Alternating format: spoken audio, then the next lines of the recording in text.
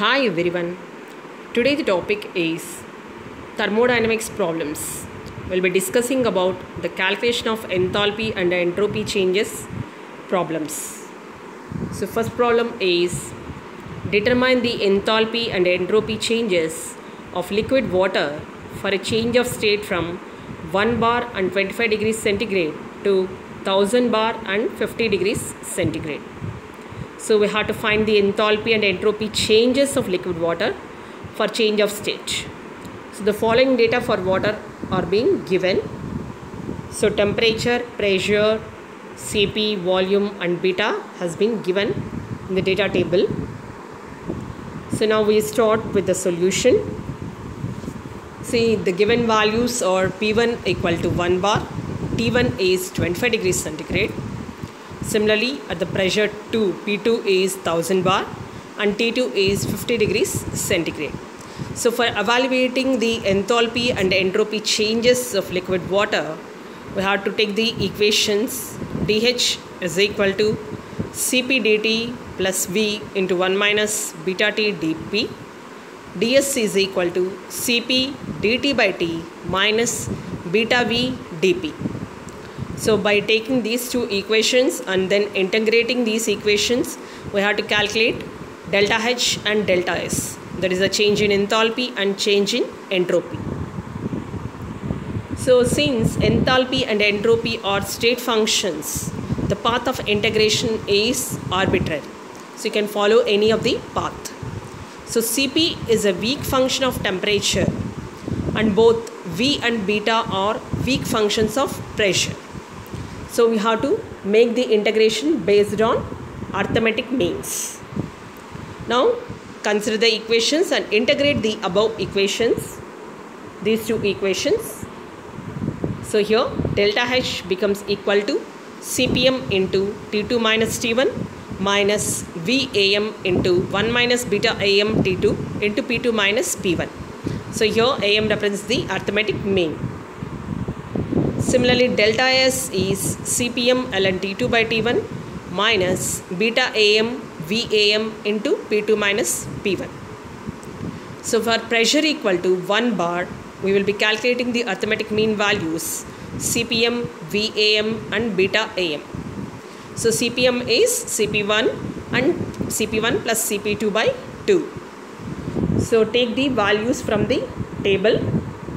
So here Cp values has been taken 75.305, 75.314. So substitute those two values here and calculate. So Cpm will be 75.310 joule per mole Kelvin. Similarly, we calculate VAm by using V1 plus V2 by 2 and again take the values from table. So on the calculation, after calculation you get 18.204 centimeter cube per mole. Similarly, beta Am is 458 plus 568 by 2 into 10 power minus 6, which is equal to 513 into 10 power minus 6. So in this way we have to calculate first Cpm, VAm and beta Am values. Then you substitute these numerical values into the above equations. So when you substitute these numerical values into the above equations, we get delta H is equal to 75.310 into 323.15 minus 298.15. These are T1 and T2 values. So the units have been given here, plus 18.204 into 1 minus 513 into 10 power minus 6 into 323.15 again into 1000 minus 1. So for conversion of units, we substitute 1 joule is equal to 10 centimeter cube bar. So for converting these values, we divide these second numerical values by 10. So if you divide by 10, it will be converted into the units, will be converted into joules. So first term and second term should be in the same units for addition. So we convert that by substituting this 1 joule equal to 10 centimeter cube bar.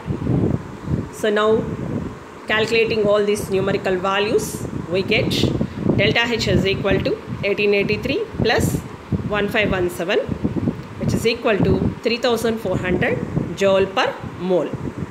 So here the units will be joule per mole, and second term also joule per mole. So finally we are getting 3400 joule per mole as enthalpy change. Next, delta S.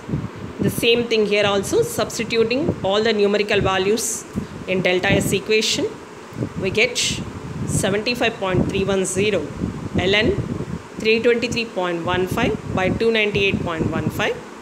Again units have been given, minus 513 into 10 power minus 6, 18 into 18.204 into 1000 minus 1.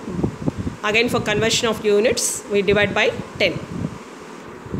So finally we get the values as delta S is equal to 6.06 minus 0.93, which is equal to 5.13 joule per mole Kelvin. Here S is not there, just neglect it.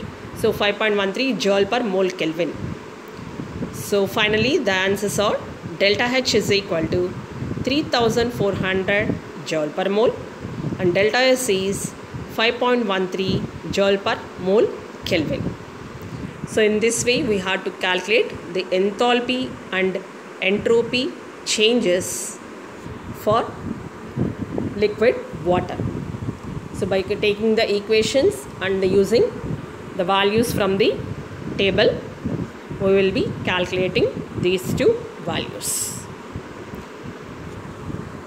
Second problem. So here the problem is a two-phase system of liquid water and water vapor.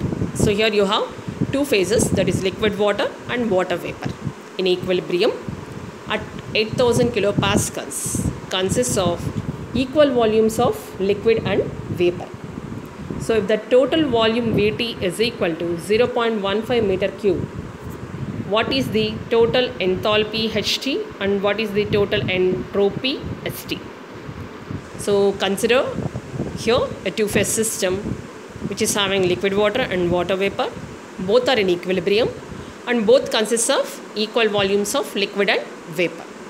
Then we have to calculate the total enthalpy and total entropy for the two-phase system. So consider the given values. Given Vt is 0.15 meter cube and pressure is 8000 kilopascal. So for evaluating this total enthalpy and total entropy, we have to take the equations. H is equal to 1 minus xv into HL plus xv hv. Similarly, entropy is S is equal to 1 minus xv SL plus xv into SV. So already we have discussed about these equations. You can check that. So from superheated steam tables. So all of you know taking the values from the steam tables. So from superheated steam tables, for the pressure is equal to 8000 kilopascal, we take the volumes of liquid and volume of gas. So volume of liquid is 1.384 centimeter cube per gram and volume of gas is 23.525 centimeter cube per gram. So now specific volume is 1 by density, and again we know that density is equal to mass by volume. So here we have to find the mass fraction of liquid and vapor. Here we know the total volume and also the volume of liquid and vapor phases. So we can use this specific volume and total volume for calculating the mass of water in each phase, and then we can find the mass fraction for vapor phase. So you have to calculate mass fraction for the vapor phase. So by using that mass fraction we can calculate the total entropy and total enthalpy. So now consider Vt is equal to 0.15 meter cube. So here VL total is 0.5 Vt. Again VV total is 0.5 Vt because we have equal volumes of liquid and vapor. So we are taking equal volumes of liquid and vapor, that is 0.5, 0.5. So substituting the values, we get VL total as 0.075 meter cube. Similarly, VV total is 0.075 meter cube. Both are same. So for the gas phase, as already you know, density of gas is equal to 1 by V gas, which is equal to mass of gas by VV total. So from this, mass of gas is equal to VV total by V gas. Because we know these values, so we consider this equation, mass of gas equal to VV total by V gas. So substituting VV total 0.075 meter cube by V gas is 23.525 centimeter cube per gram, and then converting the units, we get mass of gas as 3.1881 kg. So convert this centimeter into meter cube. Similarly for liquid phase, so density of liquid is 1 by V liquid, which is equal to mass of liquid by VL total. So mass of liquid is equal to VL total by V liquid. So which is equal to 0.075 meter cube by 1.384 centimeter cube per gram. Again converting the units, you get 54.1908 kg. So total mass is mass of gas plus mass of liquid, so which is equal to 57.3788 kg. Now based on this, we evaluate the mass fraction for vapor phase, that is XV, which is equal to M of gas by M total. Substituting the numerical values, we get the mass fraction as 0.0556. Again, we take the values of HL, HV, SL and SV from the tables. So here we are taking these values and then substituting in the equation. HT is equal to 1 minus XV into HL plus XV HV. Substituting all the numerical values, we get the answer as 1.3973 into 10 power 6 joule per kg. Again, substituting in entropy equation, ST is equal to 1 minus XV into SL plus XV SV. So total entropy is calculated as 3.3487 kilojoule per kg Kelvin. So in this way, we can calculate the total enthalpy and total entropy for the two-phase system. So this is the today's video for the thermodynamic problems. So if you like my video, please subscribe my channel. Please like, share and comment my videos. Thank you very much.